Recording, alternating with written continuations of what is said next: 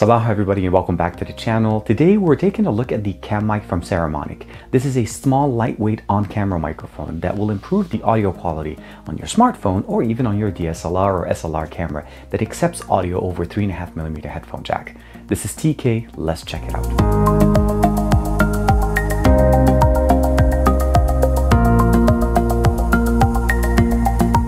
Bookmark is a free website builder service that offers you the opportunity to have a website built from 0 to 100% in about 2 minutes by just answering 7 simple questions.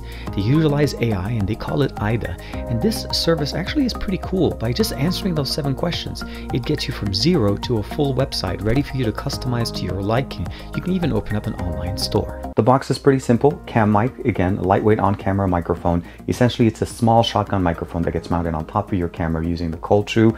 There's no connection to the camera other than the cables that they provide us in the box, and we'll get a chance to check them out. On the back of the box we have the specifications, but the short answer is this is a directional condenser microphone, and it will work great as long as it's pointed directly to the subject that you want to be able to capture the audio from. Now in the box we have a warranty card, we have 2 cables. One of them is basically stereo to stereo. This is what you'll be using with your camera, let's say your SLR camera that has a 3.5mm headphone jack input audio for it, and this one will be used with your smartphone. Now on one end here it does say iOS, but I did find that this works with the LG device that I have, the LG V40, that accepts external audio.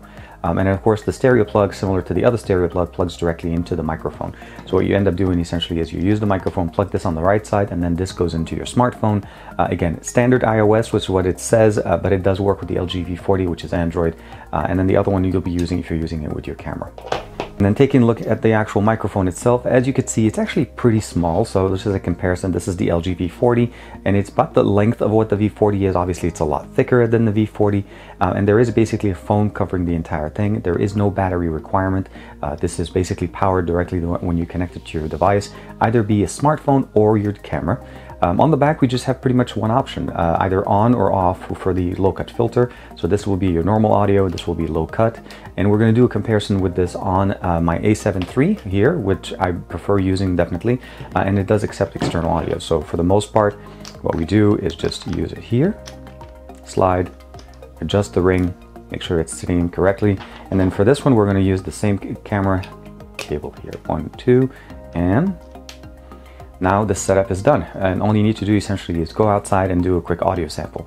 So to show you guys how good the audio on this is going to go, I'm going to do an audio sample with this on the A7 III, but I'm also going to show you guys how the audio is when I'm comparing it to standard audio on the V40. So we'll start off with the V40 and then we'll switch over here. We're going to start off the comparison with a quick baseline. This is the V40 with the front-facing camera at 1080p using the built-in microphone, so that you guys have a point of reference of how does the audio compare between standard microphones on the V40 comparing it to directly with the CamMic once I plug that in. So let's go ahead and switch over to the CamMic. I went ahead and plugged in the CamMic directly into the V40, and this should be a good comparison in audio. Now the microphone is positioned lower, closer to me, as opposed to on top of my camera, as I'm using a selfie stick. But if you, let's say, have a rig that enables you to actually mount like a cold shoe mount on top of a selfie stick, definitely use that option, as then the audio will be directly pointed to you. Although at the bottom here, it still looks pretty good. Let me know in the comments below, of course, how do you think the audio compares between the original audio and the one with the CamMic? We're outside now and we're doing a quick test of the audio recording of this CamMic directly on our A7 III. The main benefit, of course, is the fact that A, it's small. It doesn't add that much bulk or weight to your camera. B, you don't need to necessarily power it because you just need to plug it in directly into your camera. You do have a low cut filter. We also have a foam a little bit to remove or help reduce the amount of wind distortion that we may get with the audio.